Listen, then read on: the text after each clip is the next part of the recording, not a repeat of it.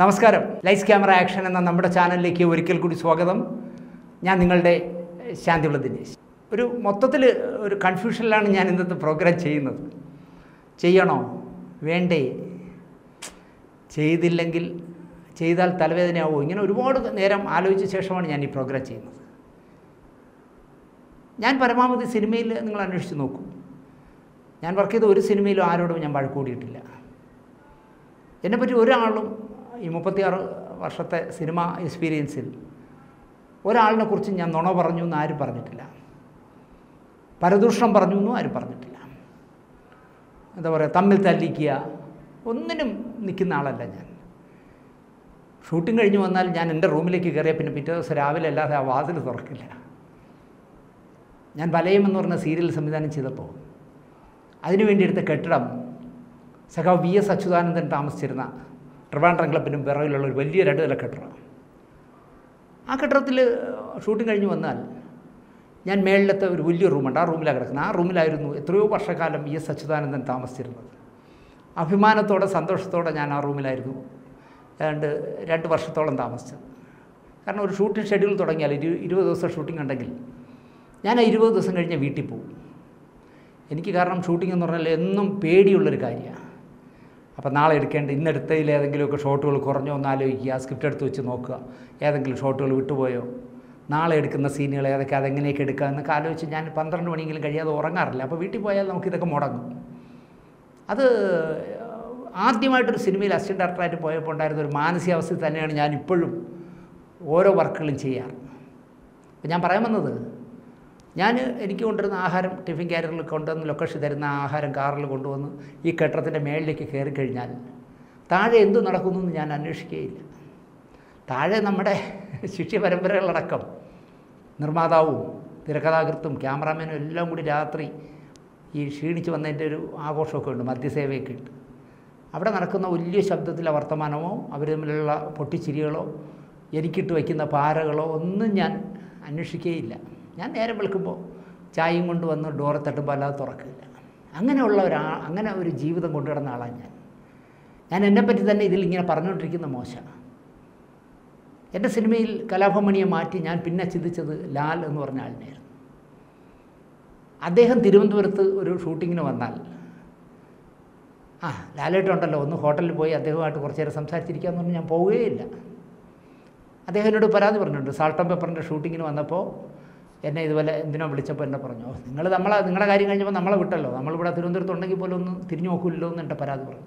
അത് അദ്ദേഹത്തോടുള്ള ബഹുമാനക്കുറവോ സ്നേഹക്കുറവോ കൊണ്ടല്ല. ഞാനൊരു സിനിമയുടെ ഒരു ആളുകൾ താമസിക്കുന്ന ഹോട്ടലിൽ ചെന്ന് അവരുമായിട്ടിരുന്ന് വാചകം അടിച്ച് 10 പരദൂഷണം പറഞ്ഞ് ശകലം വെള്ളം കിട്ടുമെങ്കിൽ അതൊക്കെ അടിച്ച് നടക്കുന്ന ഒരാളല്ല. അതുകൊണ്ടാണ് ഇതൊരു പൊങ്ങച്ചം പറച്ചിലോ അല്ലെങ്കിൽ ഞാനൊരു ഒന്നൊന്നര ആളാണെന്നുള്ള വർത്തമാനം പറയുകയല്ല. ഇപ്പോൾ ഇതെന്താണെന്ന് വെച്ചാൽ ഇത് പറയാൻ കാര്യം, എനിക്ക് സത്യത്തിൽ ഇപ്പോൾ ആരെക്കുറിച്ചെങ്കിലും എന്തെങ്കിലുമൊക്കെ ചെയ്യുമ്പോൾ ഭയങ്കര പേടിയാണ്. ഞാൻ ഒരുപാട് പ്രാവശ്യം റീതിങ്ക് ചെയ്യും, ചെയ്യണോ വേണ്ടത്. കാരണം ഈ നമ്മുടെ ചാനൽ ഇപ്പോൾ 1,10,000 കഴിഞ്ഞു സബ്സ്ക്രൈബേഴ്സ്. ഓരോ ദിവസം കഴിയും തോറും നമ്മുടെ ചാനൽ മുന്നോട്ട് പോകും തോറും എൻ്റെ ശത്രുക്കളുടെ എണ്ണം കൂടുന്നു. പ്രത്യേകിച്ചും തിരുവനന്തപുരത്തും എറണാകുളത്തുമുള്ള 2 ചാനൽ നടത്തിപ്പുകാർ, സദാചാര ബോധം എന്തെന്ന് അറിഞ്ഞൂടാത്ത 2 പേർ, പിന്നെ അതുമായി ബന്ധപ്പെട്ട സിനിമയിലെ കുറേ പേർ എന്നെ ഒരു ശത്രുവായി കാണാൻ തുടങ്ങിയ മുതൽ, അതായത് സത്യസന്ധമായി സംസാരിക്കുന്നു എന്നതാണ് എൻ്റെ ഡിസ്ക്വാളിഫിക്കേഷൻ. സത്യസന്ധതയോടെ സംസാരിക്കുന്നു എന്നുള്ളതുകൊണ്ട് മാത്രം ശത്രുക്കളുടെ പട്ടികയിൽപ്പെടുത്തി എന്നെ എങ്ങനെ അകപ്പെടുത്താം, കേസിലും വഴക്കിലുമൊക്കെ പെടുത്താമെന്ന് ആലോചിക്കുന്ന, റിസർച്ച് ചെയ്യുന്ന ഒരു കൂട്ടം ആൾക്കാരുണ്ട്. ഞാൻ അതിശയോക്തി പറയല്ല. ബുധനാഴ്ചയും ഞായറാഴ്ചയും നമ്മുടെ ഈ ലൈറ്റ്സ് ക്യാമറ ആക്ഷനിൽ ഒരു പ്രോഗ്രാം വരുന്ന വാർത്ത തലേ ദിവസം എൻ്റെ സുഹൃത്തുക്കൾക്ക് പാട്ടിൻ്റെ കൂടെ അയച്ചാൽ അപ്പം തുടങ്ങുകയാണ് പണിയാൻ. നാളെ പറയുന്ന വിഷയം ആരുടെയും നോക്കിയിട്ട് അതിലെന്താണ് പറയുന്നതെന്ന് പോലും നോക്കാറില്ല. ആ ആളിനെ വിളിച്ചിട്ട് പറയും, നാളെ നിങ്ങളെപ്പറ്റിയാണ് ദിനേശിൻ്റെ പ്രോഗ്രാം കേട്ടോ, ഏറിപ്പോയാൽ അവിടെ തന്നെ ഒരു കേസ് ഫയൽ ചെയ്യണേ. എന്നോട് ഒരാൾ പറഞ്ഞതാണ്, തിരുവനന്തപുരത്ത് നിന്ന് ഒരാൾ വിളിച്ച് പറഞ്ഞത്. അത് ഇപ്പോൾ KG ജോർജ് സാറിൻ്റെ ഭാര്യയെ വരെ പറഞ്ഞ് പറ്റിച്ച് ഞാൻ ജോർജ് സാറിനെതിരെ മോശമായി സംസാരിച്ചു, വീട്ടുകാർ ജോർജ് സാറിനെ നോക്കുന്നില്ല എന്ന് ഞാൻ പറഞ്ഞിട്ടേ ഇല്ല. ഞാൻ ആ സ്റ്റോറി പിൻവലിച്ചതുകൊണ്ട് ഇനി അത് വീണ്ടും പറയുന്നില്ല. ഞാൻ ജോർജ് സാറിനെ ഭയഭക്തി ബഹുമാനത്തോടെ കാണുന്ന ഒരാളാണ്. പക്ഷേ ജോർജ് സാറിനെ ഭാര്യ മക്കൾ നോക്കുന്നില്ല എന്ന് ഞാൻ പറഞ്ഞെന്ന് പറഞ്ഞിട്ട് വിളിച്ച് പറഞ്ഞു കൊടുത്തപ്പോൾ അദ്ദേഹത്തിൻ്റെ ഭാര്യ സെൽമ ആ പ്രോഗ്രാം ഒന്ന് കണ്ടിട്ട് എന്നെപ്പറ്റി പറയണമായിരുന്നു. പക്ഷേ അവർ മനോരമ ചാനലിന് ഒരു ബൈറ്റ് കൊടുത്തു. ഞങ്ങളുടെ കുടുംബ പ്രശ്നത്തിൽ ഇടപെടാൻ ദിനേശ് ആരാ എന്നൊക്കെ ചോദിച്ചിട്ട് ഞാൻ ഇടപെട്ടിട്ടേ ഇല്ല. അതുപോലെ അവർ ഏതൊക്കെയോ പോലീസ് സ്റ്റേഷനിൽ പരാതി കൊടുത്തു. അവിടെ നിന്ന് വിളിച്ചപ്പോഴൊക്കെ അവരുടെ ഞാൻ സംസാരിച്ചു. ഞാൻ പറഞ്ഞു സാർ ഞാൻ ഇങ്ങനെയാണ് പറഞ്ഞത്. അല്ല അവർ പറയുന്നത് അങ്ങനെ അല്ലല്ലോ. ഞാൻ പറഞ്ഞു സാർ ആ പ്രോഗ്രാം വേണമെങ്കിൽ ഞാൻ CD അയച്ചു തരാം, ഒന്ന് കണ്ടു നോക്കണം, ഞാൻ ഇങ്ങനെയാണ് പറഞ്ഞത്. ജീവിതത്തിൻ്റെ അവസാന റീലോടുന്ന ജോർജ് സാറിനെ ഓൾഡ് ഏജ് ഹോമെന്ന് ഇംഗ്ലീഷിൽ ഓമനയോടെ പറയുന്ന വൃദ്ധസദനത്തിൽ അല്ല താമസിപ്പിക്കേണ്ടത്. മലയാള സിനിമയ്ക്ക് അത് മോശമാണ്. അദ്ദേഹത്തെ ഏതെങ്കിലും ഒരു നല്ല 2 ബെഡ്റൂമുള്ളൊരു ഫ്ലാറ്റ് എടുത്ത് അദ്ദേഹത്തെ താമസിപ്പിക്കണം. 2 ജോലിക്കാരെ പകലും രാത്രിയും വയ്ക്കണം. അദ്ദേഹം വലിയ സ്ക്രീനിൽ സിനിമയൊക്കെ കണ്ട്, ലോക സിനിമകളൊക്കെ കണ്ട്, നല്ല പുസ്തകങ്ങളൊക്കെ വായിച്ച് സന്തോഷത്തോടു കൂടി കഴിയട്ടെ എന്ന് മാത്രമേ ഞാൻ പറഞ്ഞുള്ളൂ. അത് നിങ്ങൾ ചെയ്തില്ല എങ്കിൽ, ഫെഫ്ക ഡയറക്ടേഴ്സ് യൂണിയനോ ഫെഫ്ക തിരക്കഥാ യൂണിയനോ ചെയ്തില്ല എങ്കിൽ മമ്മൂട്ടിയെങ്കിലും ചെയ്യണം. ഇത്രയും ഞാൻ പറഞ്ഞുള്ളൂ. അതിനെ സാറിൻ്റെ വീട്ടുകാർ അവരൊന്നും അങ്ങനെ നോക്കുന്നില്ല, മക്കൾ തിരിഞ്ഞു നോക്കുന്നില്ല, ഭാര്യ നോക്കുന്നില്ല എന്നൊക്കെ ഞാൻ പറഞ്ഞു നാക്കി. ഞാൻ പറഞ്ഞിട്ടില്ല അങ്ങനെ. അപ്പോൾ അതുകൊണ്ട് തന്നെ ഏത് പ്രോഗ്രാം ചെയ്യുമ്പോഴും അതിനെ വേറെ അർത്ഥത്തിൽ വിളിച്ചു പറയുകയും, എന്നാൽ വിളിച്ചു പറയുന്നവർ അത് കണ്ടിട്ട് അയ്യോ ദിനേശ് അങ്ങനെ പറഞ്ഞിട്ടില്ലല്ലോ എന്ന് നോക്കാറില്ല. ഞാൻ ഇത്രയും പറയാൻ കാര്യം, ഞാൻ വളരെ സ്നേഹത്തോടെ പെരുമാറിയിരുന്ന മലയാള സിനിമയിലുള്ള എല്ലാവരും അറിയുന്ന ഒരു മഹിളാമണി എൻ്റെ പേരിൽ കൊണ്ടുവന്നൊരു കേസ് കൊടുത്തത് നിങ്ങൾക്കറിയാമല്ലോ. മുഖ്യമന്ത്രിക്ക് കേസ് കൊടുത്തു, ജാമ്യമില്ലാത്ത വകുപ്പിട്ട് അശ്ലീല പദപ്രയോഗം നടത്തിയെന്നാണ്. ഞാനെന്താ അശ്ലീല പദപ്രയോഗം നടത്തിയെന്ന് എനിക്ക് ഇപ്പോഴും പിടിയില്ല. ജാമ്യമില്ലാത്ത വകുപ്പിട്ട് സൈബർ കേസെടുത്തു.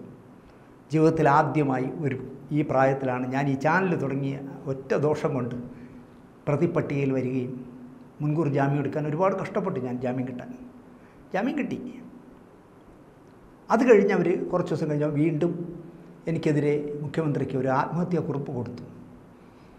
ഞാൻ മരിക്കുകയാണെങ്കിൽ, ആത്മഹത്യ ചെയ്യുകയാണെങ്കിൽ ദിനേശായിരിക്കും അതിൻ്റെ കാരണക്കാരൻ. എന്നെ നിരന്തരമായി വേട്ടയാടുന്നു. ഞാൻ ഒരു വേട്ടയാടിയില്ല. എനിക്കിഷ്ടമുള്ളതുകൊണ്ടാണ്. എനിക്ക് അവരെ ഇഷ്ടമായിരുന്നു, എന്നെ ഇഷ്ടമായിരുന്നു. അങ്ങനെയുള്ളൊരാൾ ശരിയല്ലാത്ത രീതിയിൽ വർത്തമാനങ്ങൾ ചാനലുകളിൽ ചെന്നിരുന്ന് പറയുന്നത് ചെയ്യരുതേ എന്നേ പറഞ്ഞുള്ളൂ. കാരണം നമ്മളെല്ലാം സുഹൃത്തുക്കളല്ലേ, നിങ്ങൾ ഈ പറയുന്ന ആളുമൊക്കെ നിങ്ങളുടെ സുഹൃത്തല്ലേ എന്ന് ചോദിച്ചതിനാണ് അവർ അങ്ങനെ ചെയ്തത്. എനിക്കത് കണ്ടപ്പോൾ ഭയങ്കര സങ്കടം തോന്നി. ഞാൻ അന്ന് തന്നെ ഒരു വീഡിയോ ഷൂട്ട് ചെയ്ത് ഞാൻ ടെലികാസ്റ്റ് ചെയ്തു. എനിക്ക് രഹസ്യമായി അവരെ വിളിച്ച് പറയാമല്ലോ, പക്ഷേ ഞാൻ അത് ചെയ്തില്ല. ഞാൻ പരസ്യമായിട്ട് അവരോട് മാപ്പ് പറഞ്ഞു. ഇനി എന്നെക്കൊണ്ട് നിങ്ങൾക്കൊരു വിഷമം ഉണ്ടാകില്ല, ഞാൻ നിങ്ങളെപ്പറ്റി ഇനി ഒന്നും പറയില്ല. നിങ്ങൾ എൻ്റെ പേരിൽ ആത്മഹത്യയൊന്നും ചെയ്യേണ്ട. കാരണം ലോകത്ത് ഒരു പെണ്ണിൻ്റെയും കണ്ണ് നിറയുന്നത് ദിനേശിന് സഹിക്കാൻ പറ്റില്ല എന്ന് പറഞ്ഞ് ഞാനൊരു പ്രോഗ്രാം ചെയ്ത് വിട്ടു ഈ അടുത്ത സമയത്ത്. പക്ഷേ ഞാൻ അങ്ങനെ പ്രോഗ്രാം ചെയ്തത് ദിനേശിൻ്റെ ഒരു വിശാലമായ മനസ്സെന്നല്ല അവർ കണ്ടത്. അവർ കണ്ടത് ഒരു തോറ്റവൻ്റെ മാപ്പ് പറച്ചിലെന്നാണ് കണ്ടത്. അതെനിക്ക് മനസ്സിലായത് ഞാൻ ഈ അടുത്ത കാലത്ത് ഒരു ചാനലിന് ഒരു അഭിമുഖം കൊടുത്തു. ഒരു മിടുക്കി പെൺകുട്ടി എന്നെ ഇൻ്റർവ്യൂ ചെയ്തു. ഞാൻ ആ കുട്ടിയോട് പറഞ്ഞു, എൻ്റെ സമയം വളരെ മോശമാണ്, ഒന്നാമത് ഈ യൂട്യൂബിൽ മുഴുവൻ ഈ തിരുമോന്ത കണ്ട് ആൾക്ക് മടുത്തു, അതുകൊണ്ട് നിങ്ങൾ ദയവേത് എന്നെ ഒഴിവാക്കണമെന്നുണ്ട്. ആ കുട്ടി ഒഴിവാക്കിയില്ല. ആ കുട്ടിയുടെ പരിചയത്തിലുള്ള ആരെ കൊണ്ട് പറയുകയോ അവരെ കൊണ്ടൊക്കെ പറയിച്ചു. അങ്ങനെ എനിക്ക് നോ പറയാൻ മടിയുള്ള ഒരാളായതുകൊണ്ട് ആ കുട്ടിക്ക് ഒരു ഇൻ്റർവ്യൂ കൊടുത്തു. അരമണിക്കൂർ സമയം ചോദിച്ച് പൂജപ്പുര പാർക്കിലിരുന്ന് ഇൻ്റർവ്യൂ ചെയ്തു തുടങ്ങിയപ്പോൾ അവിടെ വന്നൊരു പ്രോഗ്രാം നടക്കേണ്ട സ്റ്റൈൽ. അവർ മൈക്ക് വെച്ച് ഭയങ്കര പാട്ടിട്ടപ്പോൾ അവിടുന്ന് വാരിക്കെട്ടിക്കൊണ്ട് അവരെന്തോ ചോദിച്ചു, സാർ PMGയിലാണ് ഞങ്ങളുടെ സ്റ്റുഡിയോ, അവിടെ പോയി എടുക്കാമോ? ഞാൻ വരാം സാർ, ഞങ്ങളുടെ കാറിൽ കൊണ്ടുപോയിട്ട് സാറിനെ ഇവിടെ കൊണ്ടുവിടാം. ഞാൻ വേണ്ട, ഞാൻ എൻ്റെ കാറിൽ വരാം. ഞാൻ ഈ വില കൂടിയ പെട്രോൾ അടിച്ച് ഞാൻ ആ PMG ചെന്ന് ആ കുട്ടിക്കൊരു ഇൻ്റർവ്യൂ കൊടുത്തു. ആ ഇൻ്റർവ്യൂ അരമണിക്കൂറെന്ന് പറഞ്ഞ സാധനമാണ്. 2.5 മണിക്കൂറായിട്ട് ആ കുട്ടി എന്നോട് ക്വസ്റ്റ്യൻ ചോദിച്ചു. രാഷ്ട്രീയം വരെ എന്നെ കൊണ്ട് സംസാരിപ്പിച്ചു. ഞാൻ വിചാരിച്ചു 5-6 എപ്പിസോഡ് ചെയ്യട്ടെ, എല്ലാം നമ്മൾ ഇരിക്കട്ടെ എന്ന് വിചാരിക്കുന്നത് മോശമല്ലേ എന്ന് പറഞ്ഞ് ഞാൻ സംസാരിച്ചു. വളരെ സന്തോഷമായി പിരിയാൻ നേരത്തെ ആ കുട്ടി പറഞ്ഞു, സാർ തുടങ്ങിയപ്പോൾ സാറിനെ ഞാൻ വിളിച്ചിങ്ങനെ ഇതിൽ ഒരു ഇൻ്റർവ്യൂ തരുമോ എന്ന് ചോദിച്ചപ്പോൾ സാർ ഭയങ്കര ചൂടനെന്നാണ് വിചാരിച്ചത്, സാർ എന്ത് രസമായിട്ട് ഞങ്ങളുടെ പ്രതികരിച്ചു എന്നൊക്കെ പറഞ്ഞു. വളരെ ഹാപ്പിയായിട്ട് പിരിഞ്ഞു.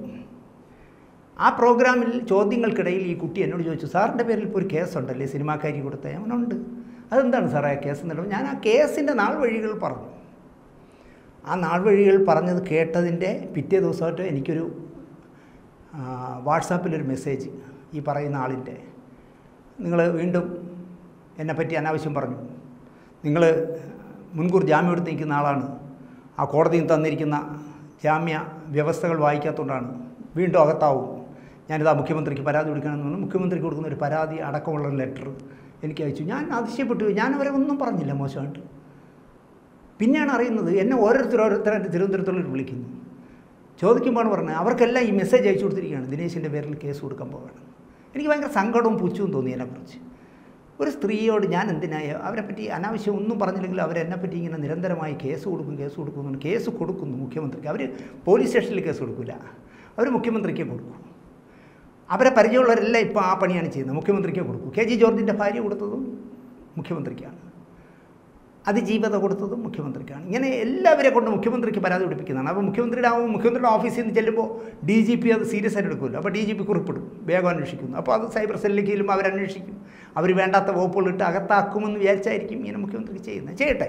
പക്ഷേ എനിക്ക് ഭയങ്കര നിരാശ തോന്നിയത് ഞാൻ അവരെ പറ്റി മോശമായി ഒരു വാക്ക് പറയാതെ എന്തിനാണ് അവരിങ്ങനെ ചെയ്തതെന്ന് ഞാൻ ഇങ്ങനെ ആലോചിച്ചു. അപ്പോൾ കാണാം അവരെനിക്ക് കുറേ വോയിസ് മെസ്സേജ്. അവർ വോയിസ് മെസ്സേജ് അയക്കാൻ പാടില്ല എനിക്ക്, കാരണം എനിക്ക് തെളിവല്ലേ അതൊക്കെ. ഞാനൊരു മോശക്കാരനാണെങ്കിൽ ഇത് ഇരിക്കട്ടെ, ഇതുകൊണ്ടൊന്നും എല്ലാം കൂടെ CD യിലാക്കി അല്ലെങ്കിൽ ഒരു പെൻഡ്രൈവിലാക്കി കൊണ്ടുവന്ന് മുഖ്യമന്ത്രിക്ക് എനിക്കും കൊടുത്തുകൂടെ പരാതി? ഞാൻ കൊടുത്തില്ല, ഞാൻ കൊടുക്കില്ല. അപ്പോൾ ആ വോയിസ് മെസ്സേജ് കേട്ടപ്പോഴാണ് എനിക്ക് അതിനേക്കാളും വിഷമം തോന്നിയത്. കാരണം അവരതിൽ ചോദിക്കുന്നത് പരദൂഷണം പറഞ്ഞ് ആസ്വദിച്ച് അതിലെ വരുമാനം കൊണ്ടല്ലേടാ നീ ജീവിക്കുന്നത്. എന്നോട് ചോദിക്കുക, എടോ പരദൂഷണം പറഞ്ഞല്ലേ നീ ജീവിക്കുന്നത്? ഞാൻ ഇന്ന് വരെ പറയുന്നു, ലൈസ് ക്യാമറ ആക്ഷനിലെന്നല്ല, ഞാൻ എന്താ പറയുക, ഒരുപാട് ചാനലുകൾക്ക്, മാസ്റ്റർ ബിൻ അടക്കം, ലക്ഷ്മി ടോക്ക് അടക്കം ഒരുപാട് ചാനലിലേക്ക് ഞാൻ അഭിമുഖം കൊടുത്തിട്ടുണ്ട്.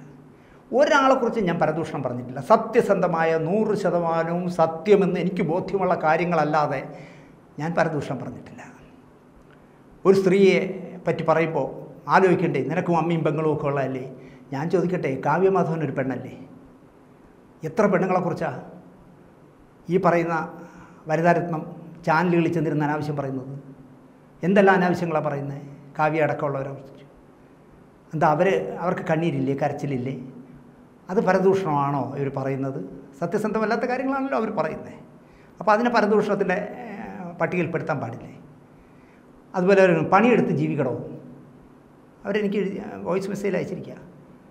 ഈ 36 വർഷം സിനിമയിൽ നിന്ന് എന്നെക്കുറിച്ച് അവർ അന്വേഷിച്ച് നോക്കട്ടെ. ഏതെങ്കിലും പണിയെടുക്കാതെ ഫ്രീ ആയിട്ട് ആയിരുന്നെങ്കിൽ അല്ലെങ്കിൽ കടമായിട്ട് ആയിരുന്നെങ്കിലും വാങ്ങി പറ്റിച്ച് നടക്കുന്നവനാണോ ദിനേശ് എന്ന് ചോദിക്കട്ടെ. ആരെങ്കിലും വഞ്ചിച്ചിട്ടുണ്ടെന്ന് ഒരാൾ പറയട്ടെ, ഒരു ശത്രു. ദിനേശ് ആരെയും പറ്റിച്ചിട്ടില്ല, പരദൂഷണം പറഞ്ഞിട്ടില്ല, ആരെയും കൈനീട്ടി വാങ്ങിച്ച് പറ്റിക്കുകയോ. ഇവിടെ ചിലരെ എനിക്കറിയാം, ലക്ഷക്കണക്കിന് രൂപ ബ്ലൈഡിൽ നിന്ന് പലിശക്ക് എടുത്തിട്ട് പലിശ മുടങ്ങുമ്പോൾ ചോദിക്കാൻ ഫ്ലാറ്റിൽ ചെന്നാൽ മുഖ്യമന്ത്രിക്ക് പരാതി കൊടുത്ത് നിന്നെ ഇപ്പോൾ കുബേരയിൽ അകത്താക്കുമെന്ന് പറഞ്ഞ് ഭീഷണിപ്പെടുത്തി വാങ്ങിച്ച പൈസ കൊടുക്കാത്ത ആളുകളെ എനിക്കറിയാം. വളരെ അന്തസ്സായിട്ട് ഇവിടെ നടക്കുന്നത്. ഞാൻ പേരുകൾ പറഞ്ഞാൽ നാണം കെടും. അവരെന്ത് ചോദിക്കുകയാണ്, പരദൂഷണം പറയാതെ പണിയെടുത്ത് ജീവിക്കണോ? ഞാൻ അവർക്ക് മറുപടി ഇട്ടു. 25 ഏത്തവാഴയ്ക്ക് വെള്ളം കോരിയാൽ 500-600 രൂപ വിലയുള്ള ഒരു ഏത്തവാഴ കൊലയുണ്ടാക്കാനുള്ള മിടുക്ക് ദിനേശിനറിയാം. ഞാൻ മലയാള സിനിമയിലുള്ള അല്ലെങ്കിൽ നിങ്ങൾക്ക് പരിചയമുള്ള ആരോടെങ്കിലും ചോദിക്കും, ഒരാളെ കൊണ്ട് പറയിക്കും ദിനേശ് ഇങ്ങനെ വിളിച്ചൊരു 1000 രൂപ കടം കിട്ടുമെന്ന് പറയാൻ പറഞ്ഞു. ഞാൻ ദിനേശ് ചെയ്തിട്ടില്ല. ഞാൻ പണിയെടുത്ത് തന്നെയാണ് ജീവിക്കുന്നത്, അന്തസ്സായിട്ട്. അതുപോലെ എൻ്റെ മകൻ അന്തസ്സായ ഒരു പണിയുണ്ട്. അവൻ MBA-കാരനായതുകൊണ്ട് അവന് മാന്യമായൊരു ജോലിയുണ്ട്. ഞാൻ അന്തസ്സായിട്ടാണ് ജീവിക്കുന്നത്. അല്ലാതെ എൻ്റെ മോൻ്റെ അച്ഛൻ്റെ ചിലവിലല്ല കഴിയണേ. അവൻ പണിയെടുത്താൽ അവൻ ജീവിക്കണേ. ഞാൻ മോൻ്റെ ചിലവിലല്ല കഴിയണത്, ഞാൻ പണിയെടുത്താൽ ഞാൻ ജീവിക്കണേ. എനിക്കറിയാം ഈ യൂട്യൂബ് ചാനലൊന്നും ഒരു ശാശ്വതമല്ല. ഞാൻ ഈ യൂട്യൂബ് ചാനൽ തുടങ്ങുമെന്ന് വിചാരിച്ച ആളാണോ? എന്ന് വേണമെങ്കിലും നിർത്താവുന്ന ചാനലല്ലേ. ഞാനൊരു സീരിയലോ സിനിമയോ തുടങ്ങിയാൽ നിർത്തില്ല. അവർ എൻ്റെ ചോദിക്കുകയാണ്, ഏതെങ്കിലും ഒരു സീരിയലിൻ്റെ അസിസ്റ്റൻ്റ് ഡയറക്ടറായിട്ട് പോടോ. എനിക്ക് അവർക്ക് മറുപടി പറയാൻ പറ്റാത്തതുകൊണ്ടാണ്. ഇവരിപ്പോൾ പണിയെടുത്തിട്ട് എത്ര കാലമായി? ഞാൻ പറയില്ല. പണിയെടുത്തിട്ട് എത്ര കാലമായി? നിങ്ങൾ ജോലിക്ക് പോകാതെ ഇങ്ങനെ ജീവിക്കുന്നതെന്ന് ഞാൻ ചോദിക്കില്ല. അവരെങ്ങനെ ജീവിക്കട്ടെ. പക്ഷേ എന്നെ പറയാനുള്ള യോഗ്യത അവർക്കില്ല. ഞാൻ ഒരാളുടെ നിന്ന് 1 രൂപ വാങ്ങിയിട്ടില്ല, ഒരാളെയും പറ്റിച്ചിട്ടില്ല. ആരെങ്കിലും ഉണ്ടെങ്കിൽ അവർ പറയട്ടെ. തന്നെ പറ്റി 1000 കാര്യങ്ങൾ പറയാനുണ്ടെന്നാണ് അവർ പറഞ്ഞത്. എനിക്കൊരു യൂട്യൂബ് ചാനലിലൂടെ വേണമെങ്കിൽ നിന്നെപ്പറ്റി 1000 കഥകൾ, ഒരു കഥ, ഇമ്മോറലായ ഒരു കഥ തൻ്റെ ഇടമുണ്ടെങ്കിൽ പറയൂ. സത്യസന്ധമായിരിക്കണം. കള്ളമാണെങ്കിൽ ഞാൻ പകവയ്ക്കില്ല. സത്യസന്ധമായ ഒരു കഥ ദിനേശിനെ പറ്റി പറയും.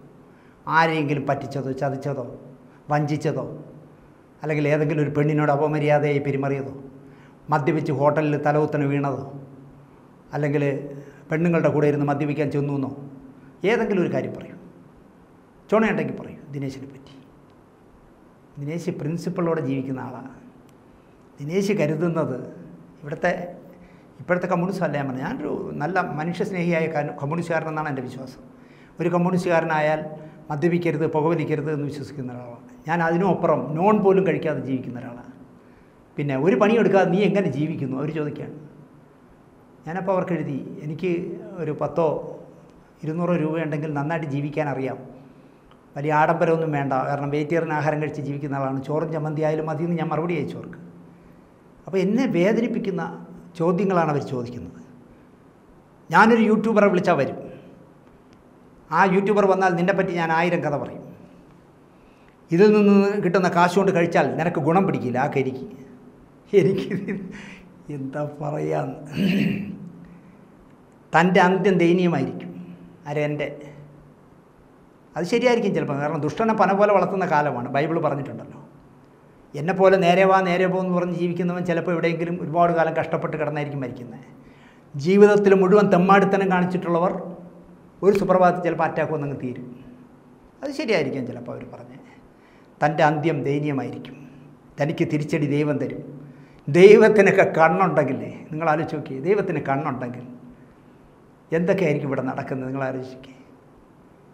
മരണദേവനൊരു വരം കൊടുത്താൽ, മരിച്ചവർ ഒരു ദിനം തിരിച്ചു വന്നാൽ, കരഞ്ഞവർ പൊട്ടിച്ചിരിക്കും, പൊട്ടിച്ചിരിച്ചവർ കണ്ണീരണിയുമെന്ന് എഴുതിയിട്ടുണ്ട് വയലാർ. എനിക്കിത്രയേ അതിന് മറുപടി ഞാൻ പറയുന്നുള്ളൂ. മരണദേവൻ ഒരു വരം കൊടുത്താൽ, മരിച്ചവൻ ഒരു ദിനം തിരിച്ചു വന്നാൽ, കരഞ്ഞവൻ പൊട്ടിച്ചിരിക്കും, പൊട്ടിച്ചിരിച്ചവൻ കണ്ണീരണിയും എന്നുള്ള വരി ഓർക്കുന്നത് എല്ലാവർക്കും നല്ലതെന്ന് മാത്രമേ ഞാൻ പറയുന്നുള്ളൂ. എൻ്റെ അന്ത്യം ദയനീയമാവാൻ വല്ല വണ്ടി ഇടിച്ചോ വല്ലവനും വന്ന് കൊല്ലണമെങ്കിലേ ഉള്ളൂ ദയനീയം. അല്ലെങ്കിൽ പിന്നെ പാരാലിസിസ് ഒക്കെ വന്ന് കിടക്കണം. അതൊന്നും കിടക്കുമെന്ന് തോന്നില്ല, കാരണം ഞാൻ ഈ വെള്ളമടിയും പുകവലിയൊന്നും ഇല്ലാത്തതുകൊണ്ട് പാരാലിസിസ് വരില്ലെന്നാണ് എൻ്റെ വിശ്വാസം. ഇനി അത് വന്നാൽ എൻ്റെ മകൻ ഇത്തിരി കഷ്ടപ്പെടുമെന്നുള്ള, അവൻ പൊന്നുപോലെ നോക്കും, എന്നെ ഭാര്യയും നോക്കും. കാരണം ഭാര്യയായിട്ട് കണ്ട് സ്നേഹിച്ച് ജീവിക്കുന്ന ആളാണ് ഞാൻ. മകനെ പൊന്നുപോലെ മകനായി വളർത്തി, മര്യാദക്കാരനായി, അച്ഛനേക്കാൾ മര്യാദക്കാരനായി വളർത്തി ജീവിക്കുന്ന ആളാണ് ഞാൻ.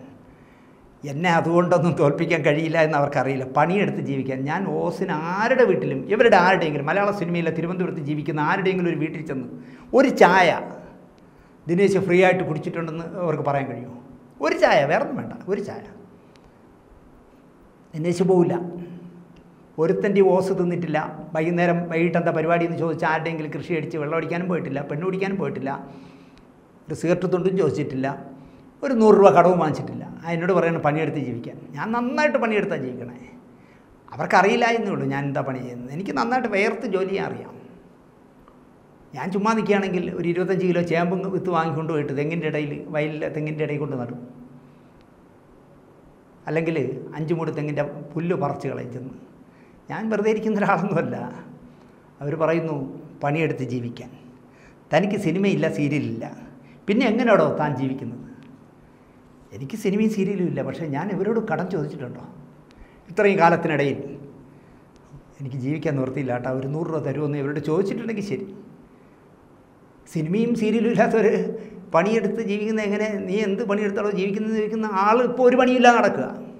അവർക്കിപ്പോൾ എന്താ പരിപാടി? അവർ തൃശ്ശൂരിൽ നിന്ന് ഏതൊരു പെണ്ണ് ലോകത്ത് കൂട്ടുകാരന്മാരിന്ന്, ഭർത്താവിൻ്റെ കൂട്ടുകാരന്മാരിന്ന് ലക്ഷക്കണക്കിന് രൂപ അടിച്ചു മാറ്റിയിട്ട് ആ പെണ്ണിനെ മുഖംമൂടിയിട്ട് പത്രസമ്മേളനം നടത്തി ബലാത്സംഗം ചെയ്തു. കൂട്ടുകാരന്മാരെന്ന് പറഞ്ഞ് കള്ളക്കേസ് ഉണ്ടാക്കിയതൊക്കെ നിങ്ങൾക്കറിയാമല്ലോ. ഞാൻ അങ്ങനെയൊന്നും ചെയ്തിട്ടില്ല ഒരാളിനെയും. ഞാൻ നേരെ പോകുമെന്ന് പറഞ്ഞ് ജീവിക്കുന്ന ആളാണ്. ഞാൻ ഒരു കുടുംബവും കലക്കിയിട്ടില്ല, അന്തസ്സായി ജീവിക്കുന്ന ആളാണ്. പിന്നെ ഈ പൊട്ടന്മാർ എറണാകുളത്തിരിക്കുന്ന, ഇന്നലെ വരെ അവരെ വരെ തെറി വിളിച്ചുകൊണ്ട് കിടന്നവൻ ഇപ്പോൾ ചേച്ചി എന്നൊക്കെ വിളിച്ച് കൂടെ ഒരു ഗ്യാങ്ങായിട്ടുണ്ട്. ഇപ്പോൾ എല്ലാം ഒരു ഗ്യാങ്ങാണ്. ഇപ്പോൾ ഇവിടെ ദിലീപിനെതിരെ നിൽക്കുന്നവരെല്ലാം ഇപ്പോൾ ഒരു ഗ്യാങ്ങാണല്ലോ. അപ്പോൾ കഴിഞ്ഞ വേണമെങ്കിൽ കുറച്ച് യൂട്യൂബ് ഞാൻ അയച്ചു കൊടുക്കാം. എടി പോടി മറ്റവളെ മറിച്ചവളെ എന്ന് പറഞ്ഞ് എറണാകുളത്ത് നിന്ന് ചെയ്തവൻ്റെയും തിരുവനന്തപുരത്ത് നിന്ന് ചെയ്തവൻ്റെയും ഒക്കെ അയച്ചു കൊടുക്കാം. ഇപ്പോൾ ഇവരെല്ലാം വിളിക്കുന്ന ചേച്ചി എന്നാണ്. ഞാൻ ഈ അപ്പ കാണുന്നവനെ അപ്പാന്ന് വിളിക്കാത്തതുകൊണ്ട് ബോൾഡായി സംസാരിക്കും. അപ്പോൾ എന്നോട് ചോദിക്കുകയാണ് താൻ എങ്ങനെയോടോ പിന്നെ ജീവിക്കുന്നത്? ഈ പറയുന്ന പുണ്യാത്മാവ് എങ്ങനെയാണ് ജീവിക്കണം? ഒരു പണിയുമില്ലല്ലോ. ഇപ്പോൾ രാവിലെ ഇറങ്ങിയല്ലേ, എന്നിട്ട് എന്താ പണി? എന്തെങ്കിലും പണിയുണ്ടോ? എന്തായാലും എന്നെ ഭയങ്കരമായിട്ട് വേദനിപ്പിച്ചു. അവരുടെ വോയിസ് മെസ്സേജെല്ലാം ഞാൻ സൂക്ഷിച്ച് വെച്ചിട്ടുണ്ട്, സ്റ്റാറൊക്കെ അടിച്ചിട്ടിട്ടുണ്ട്. കാരണം എത്ര കാലം കഴിഞ്ഞാലും ഇവിടെ കിടക്കട്ടെ, എനിക്കത് വേണ്ടി വരും. കാരണം എൻ്റെ അന്ത്യം ദയനീയമായിരിക്കും എന്നൊക്കെ കുറിച്ച ആളല്ലേ, ഇരിക്കട്ടെ. എന്തോ വിജയകുമാർ എന്നൊക്കെ പറഞ്ഞ ആ കരിയോയിലൊഴിച്ചവനെ അന്വേഷിച്ച് പോയത് ഏതോ ഗുണ്ടയൊക്കെ ആയിട്ടാണല്ലോ. ഇനി അതൊക്കെ വെച്ചിട്ടാണോ സൂക്ഷിച്ചോ നിൻ്റെ അന്ത്യം ദയനീയമായിരിക്കുന്നു എന്ന് പറയുന്നത് എനിക്കറിയില്ല. ഞാൻ എന്തായാലും വിശദമായ ഒരു കത്ത് മുഖ്യമന്ത്രിക്കോ DGPക്കോ കൊടുക്കാം. കാരണം ഏതെങ്കിലും ചട്ടമ്പിമാർ എന്തെങ്കിലും എന്നെ ചെയ്താൽ അതിന് ഉത്തരവാദി ഇവരായിരിക്കും എന്നുള്ളൊരു കത്ത് ഞാൻ കൊടുക്കും. കാരണം ഇവർ നടക്കുന്നത് അവരെയൊക്കെ കൊണ്ടാണ്. ആ വിജയകുമാർ എന്ന് പറഞ്ഞാൽ എന്നെ അടിക്കാൻ പോയതിൻ്റെ കാർ ഓടിച്ചത് ആരെന്ന് നിങ്ങൾ നോക്കിയാൽ മതി. ഇവർ കൊണ്ടു നടക്കുന്നത്. ഞാനൊരാളിനെ അങ്ങനെയുള്ളവരെയൊന്നും കൊണ്ടു നടക്കുന്ന ആളല്ല. അങ്ങനെയുള്ളവരുമായിട്ട് കൂട്ടുകൂടുക പോലുമില്ല. അപ്പോൾ അങ്ങനെയൊക്കെ ഉള്ളവരുമായിട്ട് കൂട്ടുകൂടി നടക്കുന്നതുകൊണ്ടായിരിക്കും അവരെന്നെ ഇങ്ങനെ ഭീഷണിപ്പെടുത്തിയിരിക്കുന്നു. തൻ്റെ അന്ത്യം ദയനീയമായിരിക്കും, തനിക്ക് തിരിച്ചടി ദൈവം തരുമെന്ന്. നോക്കാം. അപ്പോൾ ഞാൻ പറയാൻ വന്നത്, ഞാനിന്ന് നമ്മുടെ ഈ ചാനലിൽ ഏതൊക്കെ പ്രോഗ്രാം ചെയ്യണമെന്ന് നമ്മുടെ പ്രേക്ഷകരാണ് തീരുമാനിക്കുന്നത്. ദിവസവും വിളിക്കുകയാണ്, സാറേ നിങ്ങൾ ആ വിജയ് ബാബുവിനെ കുറിച്ചൊരു സാധനം ചെയ്തില്ലല്ലോ, സാറെന്ത് സാറേ ആ വിജയ് യേശുദാസിനെ കുറിച്ചൊരു സാധനം ചെയ്യാത്തത്, ഗോപി സുന്ദർ മൂന്നാമതും പെണ്ണ് കെട്ടിയിട്ട് സാറെന്താ മിണ്ടാതിരിക്കണം. നമുക്ക് വാസ്തവത്തിൽ നമ്മുടെ ചാനലിൽ അതൊന്നും വേണ്ട എന്ന് വിചാരിക്കുന്ന ഒരാളാണ് ഞാൻ. ഇവർ പറയുന്നത് പോലെ പേടിച്ചിട്ടല്ല. നമ്മുടെ ചാനലിൽ ഇപ്പോൾ KJ ജോയി എന്ന് പറഞ്ഞ സംഗീത സംവിധാനത്തെക്കുറിച്ച് കഴിഞ്ഞ ആഴ്ച ചെയ്തത് ലോകത്തിൻ്റെ എവിടെ നിന്നെല്ലാം അറിയാം. ഞാൻ പറഞ്ഞാൽ പറയും, ഇവിടെ ഉള്ളവരത്തും പറയും ലോകത്തുള്ളവരവനെ വിളിക്കുന്നു എന്ന് പറയും. ലോകത്തിൻ്റെ വിവിധ കോണുകളിൽ നിന്ന് വിളിച്ചിട്ട് പറയുകയാണ് ഈ ഇതിൽ പറഞ്ഞിരിക്കുന്ന പാട്ടുകളെല്ലാം ഞങ്ങൾ ആസ്വദിച്ചിട്ടുണ്ട്. പക്ഷേ KJ ജോയി എന്ന് പറഞ്ഞൊരു സംഗീത സംവിധായകനുണ്ടെന്നോ ആ സംഗീത സംവിധായകനാണ് ഈ പാട്ടുകൾ ചെയ്തതെന്നോ ഞങ്ങൾക്കറിയില്ലായിരുന്നു. അദ്ദേഹത്തിൻ്റെ ജീവിത അവസാനത്തെ പതനം താങ്കൾ എഴുതിയത് വായിച്ചപ്പോൾ അത് കണ്ടപ്പോൾ കണ്ണ് നിറഞ്ഞു പോയി എന്ന് തന്നെ ഒരു 100 കണക്കിന് പേര് എന്നെ വിളിച്ച് സംസാരിച്ചു. എനിക്കത് മതി. എനിക്ക് ആരെങ്കിലും തെറി വിളിച്ച് പ്രേം നസീർ സാർ മദ്യപിച്ചാണ് മരിച്ചത്, അല്ലെങ്കിൽ ആലപ്പുഴയിലുള്ള ഉഷ എന്ന് പറഞ്ഞ നടി ബ്ലൂ ഫിലിമിൽ അഭിനയിച്ചിട്ടുണ്ട് എന്നുള്ള ഗോസിപ്പൊന്നും ഉണ്ടാക്കി എനിക്കൊരു 10 പൈസയും വേണ്ട. കാവ്യമാധവൻ്റെ കിടപ്പറയിലെ രഹസ്യമോ അതൊന്നും എനിക്ക് വേണ്ട. ഞാനതൊന്നും ഇന്ന് വരെ ചെയ്തിട്ടില്ല. പക്ഷെ അവരൊക്കെ ആയിട്ടാണ് ഈ പറഞ്ഞ മഹതിയുടെ കൂട്ട്, അവരുമായിട്ടാണ് കൂട്ട്. എന്നിട്ട് എന്നോട് ചോദിക്കുന്നത്, നാണമില്ലടോ ഇങ്ങനെയൊക്കെ ഗോസിപ്പുകൾ ചെയ്യാനെന്നാണ് ചോദിക്കുന്നത്. ഞാൻ ഒരു ഗോസിപ്പ് സത്യത്തിൽ ചെയ്തിട്ടില്ല. ഇങ്ങനെയുള്ള ഏതെങ്കിലും ഞാൻ ചെയ്തിട്ടുണ്ടോ നിങ്ങൾ ആരെങ്കിലും പറയൂ. അപ്പോൾ നമ്മുടെ പ്രേക്ഷകർ ചോദിക്കുന്നു, സമൂഹത്തിൽ സിനിമയിൽ നടക്കുന്ന ഇത്തരം കാര്യങ്ങളെക്കുറിച്ച് താങ്കൾ പ്രതികരിക്കാത്തത് എന്ത് എന്ന് ചോദിക്കുന്നതുകൊണ്ടാണ് ഞാൻ ആ കാര്യങ്ങൾ പറയാൻ വരുന്നത്. പക്ഷേ പറയാൻ വരുന്ന ഈ 3 പേര്, വിജയ് യേശുദാസ്, വിജയ് ബാബു, പിന്നെ മറ്റേ ഗോപി സുന്ദർ, നാളെ രാവിലെ ഇത് ഏറിപ്പോയി അപ്പം തന്നെ ഇവിടുന്ന് ഈ ആശാന്മാരും ആശാത്തികളും വിളിക്കും. ഗോപി സുന്ദർ അറിഞ്ഞില്ലേ നിങ്ങളെപ്പറ്റി മറ്റവ ഇങ്ങനെ പറഞ്ഞിരിക്കുന്നു, ഒരു മറുപടി കൊടുക്കും. വിജയ് ബാബു കണ്ടില്ലേ 2 ഗുണ്ടകളെ വിട്ട് 2 കൊടുപ്പിക്കും എന്ന് പറയുമെന്ന് എനിക്കറിയാം. എന്നാലും നമ്മുടെ പ്രേക്ഷകർ പറയുമ്പോൾ അത് കണ്ടില്ല എന്ന് വയ്ക്കാൻ എന്നെക്കൊണ്ട് കഴിയുന്നില്ല. യുവനടിയെ പീഡിപ്പിച്ച കേസിനാണല്ലോ വിജയ് ബാബുവിൻ്റെ പേരിൽ കേസ് വരുന്നതും അദ്ദേഹം നടിയുടെ പേര് പറയുകയും. വാസ്തവത്തിൽ ഞാൻ അയാളൊരു ആണായിട്ടാണ് കരുതുന്നത്. കാരണം വരുന്ന കേസ് സുപ്രീം കോടതി വിധിക്കെതിരെയാണ് അയാൾ സംസാരിച്ചിരിക്കുന്നത്. കോടതി അലക്ഷ്യമാണ്. എങ്കിൽ പോലും ഒരാളെങ്കിലും അങ്ങനെ പറയാൻ ചങ്കൂറ്റം കാണിച്ച അയാൾ മീശ വെച്ചിരിക്കുന്നതുകൊണ്ട് തീർച്ചയായിട്ടും ഞാൻ അയാൾ ആണായിട്ട് കരുതുന്ന ഒരാളാണ്. അയാൾ ഒരു യുവനടിയെ പീഡിപ്പിച്ച കേസ് അയാൾ മുങ്ങിപ്പോയി എന്ന് പറയുന്നു. പിന്നെ പൊക്കാനായിട്ട് റെഡ് കോർണറാ എന്തൊക്കെയോ എയർപോർട്ടിൽ എന്തൊക്കെയോ പ്രഖ്യാപിക്കുന്നു. അയാളെ പാസ്പോർട്ട് കണ്ടുകെട്ടാൻ തീരുമാനിക്കുന്നു, വസ്തുവകൾ കണ്ടുകെട്ടാൻ തീരുമാനിക്കുന്നു, എന്തൊക്കെയോ പാസ്പോർട്ട് ക്യാൻസൽ ചെയ്യാൻ ഒക്കെ തീരുമാനിക്കുന്നു. അവസാനം കോടതി പറയുന്നു അയാൾ വരട്ടെ, വന്ന് കോടതിയിൽ സംസാരിക്കട്ടെ എന്ന് പറഞ്ഞു. അയാൾ കൂളായിട്ട് കോടതിയിൽ ചെല്ലുന്നു. കോടതി അറസ്റ്റ് ചെയ്യേണ്ട, അയാൾ പറയാനുള്ളത് നിങ്ങൾ കേൾക്കൂ, ചോദ്യം ചെയ്യൂ എന്ന് പറയുന്നു. വിജയബാബുവിനെ 2 ദിവസം വിശദമായ ചോദ്യം ചെയ്യൽ നടത്തി. 3-ാം നാൾ വിശദ വിവരങ്ങൾ കോടതിയിൽ ഏൽപ്പിക്കുന്നു. വിധി പറയാനുള്ള ജാമ്യം കൊടുക്കണോ വേണ്ടെന്നുള്ള വിധി നീട്ടി കൊണ്ടുപോവുകയാണ് കോടതി. വിജയബാബുവിന് എന്തായാലും തൽക്കാലം ആശ്വാസമായി അയാൾ നാട്ടിൽ തന്നെ ഉണ്ട്. ഇവിടെയും എനിക്ക് ചോദിക്കാനുള്ളൊരു ചോദ്യം, ഇരയാര് എന്നാണ്. ആർക്കും ആരെയും കൊടുക്കാമെന്നേ, ആർക്കും വേണമെങ്കിലും കൊടുക്കാം. ഇവിടെ അഭിമാനത്തോടെ സംസാരിക്കുന്ന ഒരുത്തനും ശരിയല്ല എന്ന് ഞാൻ പറയും. ഒരുത്തികളും ശരിയല്ല, ഒരുത്തന്മാരും ശരിയല്ല. പക്ഷേ മറ്റുള്ളവനെയൊക്കെ വിരൽ ചൂണ്ടി സംസാരിക്കും. സ്വന്തം ആത്മാവിനോട് ചോദിക്കില്ല, രാത്രി ഉറങ്ങാൻ നേരത്തെങ്കിലും ഞാൻ ഇത് പറയാൻ യോഗ്യയാണോ എന്ന് ആരെങ്കിലും ചോദിക്കുമെന്ന് എനിക്ക് തോന്നില്ല. കാരണം യോഗ്യമല്ല എന്നുള്ളതുകൊണ്ടാണ്. എത്ര കഥകൾ മനസ്സിൽ കൊണ്ടു നടക്കുന്ന ആളെന്ന് പറയും ഞാൻ. എന്തെല്ലാം കഥകൾ, നാണം കെടുന്ന കഥകളാണ്. അതുകൊണ്ടാണ് ഞാൻ അതിനെപ്പറ്റി കൂടുതൽ പറയാത്തത്. എന്തായാലും വിജയ് ബാബുവിൻ്റെ ജാമ്യം തിങ്കളാഴ്ച പറയുമെന്നാണ് പറഞ്ഞത്. ഈ വരുന്ന തിങ്കളാഴ്ച എന്തോ പറയും ജാമ്യം ഉണ്ടോ ഇല്ലേ എന്നുള്ളത്. അയാൾ പോലീസ് ഉദ്യോഗസ്ഥന്മാർക്കും കോടതിയിലും എല്ലാം കൊടുത്തിട്ടുണ്ടെന്നാണ് പറഞ്ഞത്. 400 മെസ്സേജുകളും ചാറ്റിങ്ങും ഫോട്ടോയും ചീറ്റിങ്ങും എല്ലാം കൊടുത്തിട്ടുണ്ടെന്ന് പറയുന്നു. ഒരു സിനിമയിൽ അഭിനയിക്കാൻ നല്ലൊരു അവസരം കൊടുക്കുകയും ആ സിനിമ നടക്കുമ്പോൾ ആ നിർമ്മാതാവിനെക്കുറിച്ച് വലിയ വാനോളം പുകഴ്ത്തി അതിലഭിനയിച്ച നടി സംസാരിക്കുകയും അത് കഴിഞ്ഞ് പടം റിലീസ് ചെയ്ത് വലിയ വിജയമായ ശേഷം 1-1.5 വർഷം അയാളോടൊപ്പം നല്ല സുഹൃത്തായി അയാളുമായി എല്ലാം ഷെയർ ചെയ്ത് നന്നായിട്ട് ജീവിച്ചിട്ട് അയാൾ അടുത്ത് ചെയ്യുന്ന പ്രോജക്റ്റിൽ ഞാനില്ല എന്നറിയുമ്പോൾ അയാളുടെ പേരിൽ പീഡന കഥകൾ പറയുന്നത് എ ഓർ ബി ആരായാലും പറയുന്നത് ശരിയല്ല എന്ന പക്ഷക്കാരനാണ് ഞാൻ വീണ്ടും വീണ്ടും വീണ്ടും പറയുന്നില്ല. കാരണം താൻ എനിക്ക് റോള് തന്നാൽ ശരീരമൊന്നും തൻ്റെ കൂടെ കിടക്കാൻ എന്നെ കിട്ടില്ല എന്ന് പറയാനുള്ള ആർജവം കാണിക്കാത്തിടത്തോളം കാലം ഇതിനിയും നടക്കും എന്ന വിശ്വാസക്കാരാണ് ഞാൻ. എന്തായാലും നമുക്ക് നോക്കാം എന്താണ് വരും ദിവസങ്ങളിൽ നടക്കാൻ പോകുന്നതെന്ന് നോക്കാം. മറുവശത്ത് ദിലീപിൻ്റെ കേസിലാണെങ്കിൽ അന്വേഷണം ഒരു 6 മാസം കൂടെ നീട്ടണം, ഒരുപാട് തെളിവുകൾ ഇനിയും കിട്ടാണ്ട് പലതും ഞങ്ങൾ പല വഴിക്ക് പിടിച്ചു വെച്ചേക്കുകയാണെന്നൊക്കെ പറഞ്ഞപ്പോൾ കോടതി പറഞ്ഞു 6 മാസം ഒന്നും തരാൻ പറ്റില്ല. അപ്പോൾ ദിലീപ് പറയാണ് നീട്ടരുത്, വിധി പറയണം. രണ്ടിൻ്റെയും ഇടയ്ക്ക് നിന്നുകൊണ്ട് കോടതി പറഞ്ഞു ഒരു 1.5 മാസം കൂടി തരാം. 45 ദിവസം കൊടുത്തിട്ടുണ്ട്, ഇപ്പോൾ തന്നെ അതിൽ 10 ദിവസം എന്തോ കഴിച്ചെന്ന് തോന്നുന്നു. ഇനി ഒരു 30 ദിവസം കൂടി, 1.5 മാസം കൂടി അന്വേഷണം നീട്ടിക്കൊടുത്തു ഹൈക്കോടതി. സിനിമാ സുഹൃത്തുക്കളെല്ലാം ചോദ്യം ചെയ്യും, ദിലീപിൻ്റെ സുഹൃത്തുക്കളെയൊക്കെ ചോദ്യം ചെയ്യാൻ പോവുകയാണെന്നാണ് അന്വേഷണ സംഘം പറയുന്നത്. ഈ 5 വർഷം കിട്ടിയിട്ട് സുഹൃത്തുക്കളെ ചോദ്യം ചെയ്തില്ല എന്നുള്ളത്. ഇനി പുതിയ സുഹൃത്തുക്കളെയാണോ എന്ന് എനിക്കറിയില്ല. സിദ്ദിഖിൻ്റെ ബോഡി ഗാർഡിൽ നായകനായിരുന്നു ദിലീപ്, അല്ല നായികയായിരുന്നു നയൻതാര. ഇന്ന് നോക്കുമ്പോൾ നയൻതാരയുടെ കല്യാണത്തിന് പോകുന്ന അയാൾ കാറിലിരുന്ന് പോകുന്ന ഒരു ഫോട്ടോ കണ്ടു.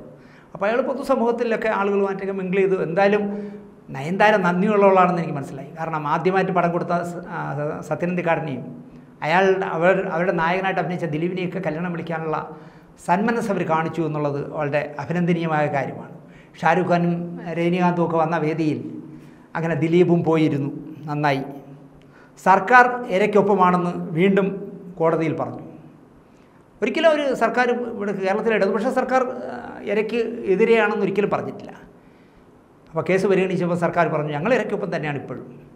തൃക്കാക്കര തെരഞ്ഞെടുപ്പിൽ ഈ നടിയെ പീഡിപ്പിച്ച കഥ വച്ച് 10 വോട്ട് മെനയ്ക്കാൻ പറ്റുമോ എന്ന് ഒരു സംഘം ആൾക്കാർ സംസാരിക്കുകയും അല്ലെങ്കിൽ അതിന് കെണിയൊരുക്കുകയും അതിൽ ഈ ഇര വീണു എന്നെനിക്ക് തോന്നുന്നു. അങ്ങനെ ഒരു 2-3 ദിവസം ഭയങ്കരമായിട്ട് അതിനൊരു ഓളം ഉണ്ടാക്കി. പക്ഷേ തിരിച്ച് ഇവിടുത്തെ ഭരിക്കുന്ന മന്ത്രിമാരും പഴയ മന്ത്രിമാരും ഒക്കെ നല്ല ബോൾഡായിട്ട് 4 വർത്തമാനം പറഞ്ഞപ്പോൾ എനിക്ക് തോന്നുന്നു നടിക്ക് അതിൻ്റെ അപകടം മനസ്സിലായി. അവർ തിരുവനന്തപുരത്ത് വന്ന് മുഖ്യമന്ത്രിയെ കണ്ടു, തെറ്റിദ്ധാരണകൾ മാറ്റി മുഖ്യമന്ത്രി വളരെ പോസിറ്റീവായിട്ട് സംസാരിച്ചു എന്ന് അവർ പത്രങ്ങളോട് മറുപടി പറഞ്ഞിട്ടാണ് അവർ പോയത്. ഇതിൽ ഏറ്റവും വലിയ രസം എന്താണെന്ന് ചോദിച്ചാൽ ഈ നടിയെ മുഖ്യമന്ത്രിയുടെ അടുത്ത് എത്തിക്കാനും പത്രസമ്മേളനം നടത്തിക്കാനും ഒക്കെയുള്ളതിൻ്റെ ആസൂത്രണം നടത്തിയത് 2 പേരാണ്. അതിലൊന്ന് ദിലീപിൻ്റെ ഗുരുനാഥനാണ് എന്നുള്ളതാണ് പുതിയ വാർത്ത. അദ്ദേഹമാണ് മുഖ്യമന്ത്രിയെ കാണാനുള്ള ഇടനിലക്കാരനായ പാലമായതെന്ന് പറയുന്നു. സത്യം എത്രയെന്ന് എനിക്കറിയില്ല, എങ്കിൽ നന്നായി, അത് നന്നായി എന്ന് ഞാൻ പറയും. അപ്പോൾ അങ്ങനെ ഇരിക്കട്ടെ. അതിൻ്റെ കൂടെ ഒരാൾ കൂടെ ഉണ്ടായിരുന്ന ഞാൻ ഇനി പറയണ്ടല്ലോ. അങ്ങനെ എന്തായാലും ദിലീപിൻ്റെ കേസ് ഒരു 30-35 ദിവസം കൂടി നീളും. അത് കഴിഞ്ഞേ വിധി വരുള്ളൂ. കള്ളികൾ മാറ്റരുതെന്നാണ് അന്വേഷണ സംഘം അവസാനമായി പറഞ്ഞിരിക്കുന്നത്. കള്ളികളൊന്നും മാറാൻ വഴിയില്ല അല്ലേ? എല്ലാ കള്ളികളിലും കൃത്യമായ കളം വരച്ച് തന്നെയാണ് കളികൾ നടക്കുന്നത്. ഇനി എന്തൊക്കെ ആവുമെന്ന് എനിക്കറിയില്ല. ഇന്ന് ഞാൻ അറിയുന്നു ഹാഷ് വാല്യൂ ടാബിൽ മറ്റേ കമ്പ്യൂട്ടറിൽ എന്തോ തെറ്റ് വരുത്തിയിട്ടുണ്ടെന്ന് പറഞ്ഞ് അതിൽ നിന്ന് കോപ്പി എടുക്കുകയോ റീ എഡിറ്റ് ചെയ്തു എന്നൊക്കെ പറഞ്ഞതിനെ അല്ല, ഒന്നും റീ എഡിറ്റ് ചെയ്തിട്ടില്ല എന്ന് സൈബർ ഉദ്യോഗസ്ഥന്മാർ സർട്ടിഫൈ ചെയ്തു എന്ന് പറയുന്നു. എന്തായാലും സർക്കാർ സമർപ്പിച്ച ഹർജി കോടതി കൈപ്പറ്റുകയും ഒരു 1.5 മാസം കൂടി അന്വേഷണം നീട്ടിക്കൊടുക്കുകയും ചെയ്തിട്ടുണ്ട്. പക്ഷേ 1.5 മാസമല്ല, ഒരു 1.5 വർഷം നീട്ടിക്കൊടുത്താലും ശരി. ഇത് NH പോലെ നീളും എന്നുള്ളതിനപ്പുറം എന്തെങ്കിലും അന്വേഷണത്തിൽ കാര്യമായ പുരോഗതി ഉണ്ടാകുമെന്ന് വിശ്വസിക്കുന്ന ഒരാളല്ല ഞാൻ. കാരണം 5 വർഷക്കാലം കയ്യിലിരുന്നിട്ട് നടക്കാത്തതൊക്കെ അടുത്ത ഒരു 1-1.5 വർഷം കൂടി കൊടുത്താലും ഒന്നും സംഭവിക്കില്ല എന്ന് വിശ്വസിക്കുന്ന ഒരാളാണ് ഞാൻ. അങ്ങനെ ആവാനാണ് അരിയാഹാരം കഴിക്കുന്നവരൊക്കെ ആശിക്കുന്നതെന്ന് ഞാൻ വിശ്വസിക്കുന്നു. അടുത്തത് നമ്മുടെ ഗായകൻ വിജയ് യേശുദാസിൻ്റെ മകൻ വിജയ് യേശുദാസ്, അദ്ദേഹം ദാമ്പത്യബന്ധം അവസാനിപ്പിച്ചു എന്നുള്ള വാർത്തയാണ്. മനസ്സുകൊണ്ടാകുന്നാൽ നല്ല തല്ലും വഴക്കും കണ്ണീരും ആത്മഹത്യാക്കുറിപ്പും ഒക്കെ ആയിട്ട് കൊലപാതകവും ഒക്കെ ആയിട്ട് ചളകൊളമാക്കുന്നതിനേക്കാൾ നല്ലത് മാനസികമായി പൊരുത്തമില്ലാതായാൽ അവിടെ വച്ച് ഇത് അവസാനിപ്പിക്കുന്നത് തന്നെയാണ് ദാമ്പത്യ ജീവിതത്തിൽ നല്ലത് എന്ന് നമ്മുടെ ചുറ്റുമുള്ള അനുഭവങ്ങൾ നമ്മെ പഠിപ്പിക്കുന്നു. എന്തായാലും വിജയ് യേശുദാസിന് 43 വയസ്സായി. 43 വയസ്സുള്ള ഒരാളിനെ അച്ഛൻ മര്യാദ പഠിപ്പിക്കേണ്ട കാര്യമൊന്നുമില്ല. അയാൾക്ക് വിവരമൊക്കെ ഉള്ള ആളാണ് 43 വയസ്സുകാരൻ. ദർശനയ്ക്കും മോശമല്ലാത്ത വയസ്സുണ്ടല്ലോ ഭാര്യയ്ക്ക്. അപ്പോൾ ഒരു 15 വർഷം ഒന്നിച്ച് ജീവിച്ചിട്ടാണ് അവർ പിരിയുന്നത്. ഒരു മോനും ഒരു മോളും ഉണ്ട്. അതാണ് സങ്കടം. കാരണം ഇത്തരം സെലിബ്രിറ്റികൾ എവിടെയെങ്കിലും വെച്ച് പിരിഞ്ഞു പോകുമ്പോൾ അവരുടെ കുട്ടികളാണ് അനാഥത്വം പേറേണ്ടി വരുന്നത് എന്നുള്ളത് എന്നെ വളരെ വേദനിപ്പിക്കുന്നൊരു കാര്യമാണ്. ഇപ്പോൾ യേശുദാസുണ്ട്, ഭാര്യ പ്രഭ ചേച്ചിയുണ്ട്, അവർ മക്കളെ പൊന്നുപോലെ നോക്കിക്കോളും. കോടിക്കണക്കിന് രൂപ ചിലപ്പോൾ ഈ കുട്ടികൾക്ക് വേണ്ടി ഫിക്സ്ഡ് ഇട്ട് കൊടുക്കും, ഒക്കെ ചെയ്യും. പക്ഷേ അച്ഛനും അമ്മയും ഒന്നിച്ചുള്ള കുട്ടികൾക്കുണ്ടാകുന്ന ഒരു സന്തോഷം അച്ഛൻ പിരിഞ്ഞു പോയ ശേഷം അമ്മയിൽ നിന്ന് മാത്രം ഉണ്ടാകുമോ എന്നുള്ള കാര്യത്തിൽ എനിക്ക് വലിയ വിഷമമുണ്ട്. വലിയ സമ്പത്തും വരുമാനവും ഇല്ലാത്ത എത്രയോ പേർ സന്തോഷമായി കഴിയുന്ന നാട്ടിൽ വരുമാനമുള്ളതിൻ്റെ പേരിൽ അമ്മയും അച്ഛനും അടിച്ചു പിരിയുമ്പോൾ ഈ മക്കളുടെ അവസ്ഥ പരിതാപകരമാവും എന്ന അവസ്ഥ എന്ന ഒരു അഭിപ്രായക്കാരനാണ് ഞാൻ. ഇപ്പോൾ രജനീകാന്തിൻ്റെ മകൾ ധനുഷുമായിട്ട് പിരിഞ്ഞു. ആലോചിച്ച് നോക്കിയേ, എത്രായിരം കോടി ഉണ്ടാക്കിയിട്ട് രജനീകാന്തിന് എന്ത് സമാധാനം കിട്ടും? നിങ്ങൾ ആലോചിച്ച് നോക്കിയേ. അദ്ദേഹം ഭാര്യയെ പൊന്നുപോലെ ലതയെ സ്നേഹിച്ച് ജീവിച്ച ആളാണ്. ഇപ്പോഴും അദ്ദേഹത്തിൻ്റെ മകൾ കണ്ടില്ലേ, എന്തെങ്കിലും നിസ്സാര പ്രശ്നമായിരിക്കാം, ധനുഷുമായിട്ടൊക്കെ പൊരുത്തപ്പെട്ട് പോകേണ്ടതാണ്. അത് അയാൾ ഒരു വലിയ സൂപ്പർ സ്റ്റാറല്ലേ, പക്ഷേ ആ ബന്ധം പിരിഞ്ഞു. ഇതുവരെ യേശുദാസ് പ്രതികരിച്ചിട്ടില്ല മകൻ്റെ ഇതിനെക്കുറിച്ച്. ഇനിയിപ്പോൾ പത്രക്കാരൻ മുന്നിൽ കുറേ കാലത്തേക്ക് അദ്ദേഹം വരില്ലായിരിക്കും. വന്നാൽ തന്നെ അദ്ദേഹം നിശബ്ദത പാലിക്കുമെന്നാണ് എനിക്ക് തോന്നുന്നത്. എന്തായാലും അദ്ദേഹം ചെറുമകളെ സംഗീതം പഠിപ്പിക്കുന്നതും നല്ല കുടുംബാന്തരീക്ഷത്തിൽ ആ കൊച്ചു കുട്ടിയിരുന്ന് പെൺകുട്ടിയിരുന്ന് പാടുന്നതൊക്കെ കണ്ടപ്പോൾ വളരെ സന്തോഷം തോന്നിയ ആളായിരുന്നു ഞാൻ. എന്തായാലും നന്നായി. ജീവിച്ചാൽ എന്താ പറയുക, പിരിയില്ല. നന്നായി ജീവിച്ചാൽ ഒരിക്കലും പിരിയില്ലായിരുന്നു. നന്നായല്ല ജീവിച്ചത് എന്നാണ് ഈ പിരിയുമ്പോൾ നമുക്ക് മനസ്സിലാവുന്നത്. അതെന്തായാലും വരുന്ന ആളുകൾ പറയുമായിരിക്കും. ഒന്ന് സത്യമാണ്, അച്ഛനും അമ്മയും പിരിയും, വലിയ വാദ കോലാഹലങ്ങളൊക്കെ ഉണ്ടാക്കും. അത് ഞാൻ കുട്ടികളുടെ കാര്യങ്ങൾ ഞാൻ നോക്കിയോളാം എന്ന് ചിലപ്പോൾ മുത്തശ്ശൻ പറയും. അദ്ദേഹം വാരിക്കോരി കൊടുക്കും ഒക്കെ ചെയ്യുമെങ്കിലും അച്ഛനും അമ്മയും രണ്ടാളെ കണ്ടെത്തി രണ്ട് വഴിക്ക് പോയാൽ എത്ര സ്നേഹം കൊടുത്താലും ഈ കുട്ടികൾക്ക് ഒരു അനാഥത്വം ഫീൽ ചെയ്യും എന്ന് വിശ്വസിക്കുന്ന ഒരാളാണ് ഞാൻ. എന്തായാലും അത് സംഭവിച്ചു, പോട്ടെ. ഇതാണ് എനിക്ക് വിജയ് യേശുദാസിനെ കുറിച്ച് പറയാനുള്ളത്. അടുത്തത് ഗോപി സുന്ദറാണ്. ഗോപി സുന്ദർ സംഗീത സംവിധായകനാണ്, പ്രോഗ്രാമറാണ്, പിന്നണി പാട്ടുകാരനാണ്, പാട്ടെഴുത്തുകാരനാണ്, അഭിനേതാവാണ്. എന്തിനു പറയുന്നു, മലയാളം, തമിഴ്, തെലുങ്കിലൊക്കെ പാട്ട് ചെയ്യുന്ന ആളാണ്. ഒരു 5000-ഓളം പരസ്യങ്ങൾക്ക് മ്യൂസിക് ജംഗിൾ ചെയ്തിട്ടുണ്ട്. 45 വയസ്സ് പ്രായവുമായി. പക്ഷേ ഒരുപാട് കാശ് പെട്ടെന്നുണ്ടാക്കിയ ഒരു സംഗീത സംവിധായകനെ പറയാൻ പറഞ്ഞാൽ ഞാൻ മലയാളത്തിൽ റഹ്മാനും തമിഴല്ലേ, മലയാളത്തിൽ എന്നോട് ചോദിച്ചാൽ ഞാൻ പറയും ഗോപി സുന്ദറാണെന്ന്.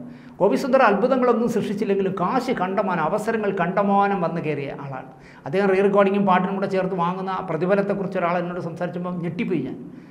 മലയാളത്തിലെ ഇരുത്തം വന്ന ഒരു സംഗീത സംവിധായകർക്കും കിട്ടാത്ത വലിയ തുകയാണ് അദ്ദേഹം വാങ്ങുന്നത്. അപ്പോൾ ഒരുപാട് കാശ് വന്ന് കയറിയപ്പോൾ അദ്ദേഹത്തിൻ്റെ ജീവിത ശൈലി മാറിയെന്ന് എനിക്ക് തോന്നുന്നു. എന്തായാലും 45 വയസ്സ് പ്രായമുള്ള ഗോപി സുന്ദറിനെ നമ്മൾ ഉപദേശിക്കേണ്ട കാര്യമൊന്നുമില്ല. അയാളുടെ വഴിക്ക് പോകുന്നു എന്നേ ഉള്ളൂ. പക്ഷേ 2001 പ്രിയയെ കല്യാണം കഴിച്ചത്. അപ്പോൾ 10-12 വർഷം അവർ നന്നായിട്ട് ജീവിച്ച് കാണും. കാരണം അത് കഴിയുമ്പോഴേക്കും കഴിഞ്ഞ 10 വർഷക്കാലം വേറൊരാളുടെ കൂടെയാണല്ലോ ജീവിച്ചത്. എന്തോ ഒരു ഹിരൺമയി, അവരോടൊപ്പമാണ് ജീവിച്ചത്. അഭയ ഹിരൺമയിയോടൊപ്പം 2 ആൺകുട്ടികളുണ്ട്. സോഫ്റ്റ്വെയർ എഞ്ചിനീയറാണെന്ന് തോന്നുന്നു അദ്ദേഹത്തിൻ്റെ ഭാര്യ.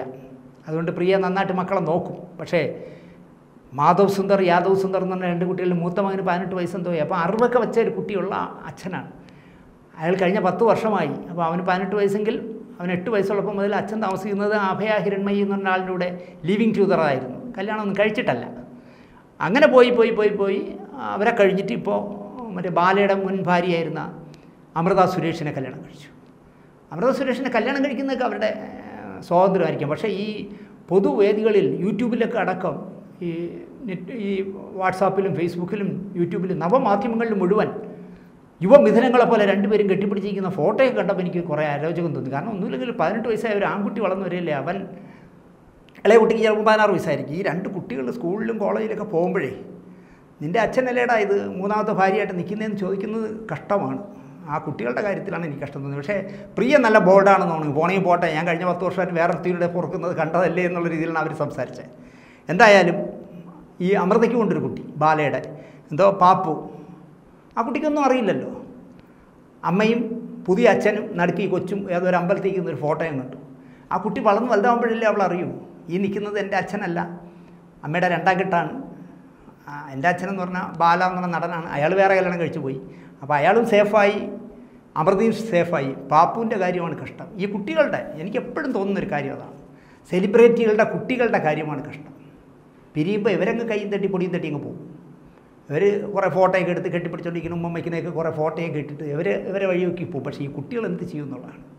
എന്തായാലും ഈ കഴിഞ്ഞ ഒരു 10 ദിവസത്തിനിടയിൽ കൊറോണ വീണ്ടും തിരിച്ചു വരുന്ന ഈ സന്ദർഭത്തിൽ ഗോപി സുന്ദറും നമ്മുടെ വിജയ് യേശുദാസും വിജയ് ബാബുവും എല്ലാം കൂടി കാണിച്ച കാഴ്ചകൾ ബഹുരസമാണ് എന്ന് പറഞ്ഞുകൊണ്ട് ഞാൻ എൻ്റെ സ്വകാര്യത കുറച്ച് പറഞ്ഞത് അല്പം ഓവർ സെൻറ്റിമെൻറ്റ്സ് ആയിപ്പോയോ എന്ന് എനിക്ക് വിഷമമുണ്ട്, സംശയമുണ്ട്. അത് എൻ്റെ മനസ്സിൻ്റെ സംഘർഷം കൊണ്ടാണ് ഞാനത് പറഞ്ഞത്. കാരണം അവരൊന്നും ആ പറഞ്ഞ സിനിമാക്കാരി എന്നെ അങ്ങനെ ദ്രോഹിക്കാൻ പാടില്ലായിരുന്നു. ഉറച്ച് തുമ്മിയാൽ അവർ പറയാം എൻ്റെ പേര് ഉപയോഗിച്ചാൽ ഞാൻ അപ്പം മുഖ്യമന്ത്രിക്ക് ഇനിയും കൊടുക്കും പരാതി. ആലോചിച്ച് നോക്കിയേ, ഇവിടെ സംഗീത ലക്ഷ്മൺ അടക്കം നല്ല വാക്കുകളാണ് ഇവരെ പറ്റി സംസാരിക്കുന്നത്. എന്തെല്ലാം തെറിയ അവർ വിളിച്ച് പറയുന്നത്. അതൊന്നും അവരെ തൊട്ടാൽ വിവരം പറയും. അതാണ് പ്രശ്നം. അവർ ഹൈക്കോടതി വക്കീലെന്നുള്ളതല്ല, നല്ല പവർഫുള്ളായ ലേഡിയാണ്. ഒരു പോലീസ് ഉദ്യോഗസ്ഥനായ ലക്ഷ്മണ എന്ന് പറഞ്ഞ ഒരു DGPയുടെ മകളാണ്. അത് ആ ബോൾഡ്നെസ് അവർക്കുണ്ട്. അല്ലെങ്കിൽ അവർ പിറന്ന് വളർന്നു വന്നതിൻ്റെ ഒരു കരുത്തുണ്ട് അവർക്ക്. അവരുടെയൊക്കെ കളിച്ചാൽ വിവരം അറിയും. ദിനേശിനെ പോലുള്ളവനെ ഭീഷണിപ്പെടുത്താൻ പറ്റുള്ളൂ. നിങ്ങൾക്ക് മുഖ്യമന്ത്രിക്ക് കത്ത് കൊടുത്ത്, സംഗീത ലക്ഷ്മണൻ്റെ പേരിൽ ഒരു കത്ത് കൊടുത്ത മുഖ്യമന്ത്രി എന്ത് ചെയ്യും? ഒന്നും ചെയ്യില്ല. ദിനേശിനെയൊക്കെ വരട്ടാനേ പറ്റൂ സൈബർ സെൽ വഴി. നടക്കട്ടെ.